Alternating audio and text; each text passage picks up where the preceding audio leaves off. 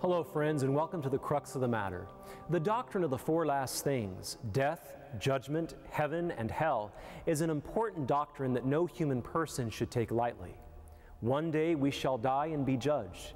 Our eternity will either be one of salvation in heaven with Christ and the saints, or it will be one of reprobation in hell with the devils and the damned. The choice is ours to make. The doctrine of the four last things also means that there is no such thing as reincarnation, but that immediately after death, each person is judged and receives his or her eternal destiny based on the mortal living of their life here on earth. Death puts an end to human life as the time open to either accepting or rejecting the divine grace manifested in Jesus Christ, and so each person receives his or her eternal retribution in their immortal soul at the very moment of death. This is called the particular judgment.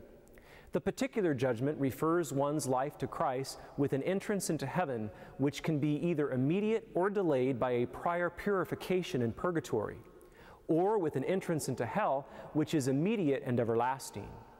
This teaching is clearly upheld by sacred scripture, tradition, and the magisterium of Holy Mother Church, her teaching authority.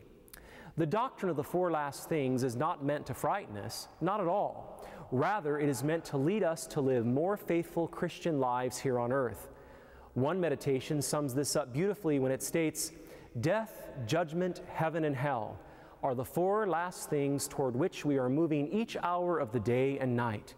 They will never frighten us if our conscience is clear, if we love God in our daily life and are sincerely trying to know and follow His holy will. We have no reason to fear. By keeping this eternal goal ever before us, we shall think straight when life's problems and difficulties face us. We must strive to always become eternity-minded." That's the crux of the matter. I'm Father Menezes of the Fathers of Mercy.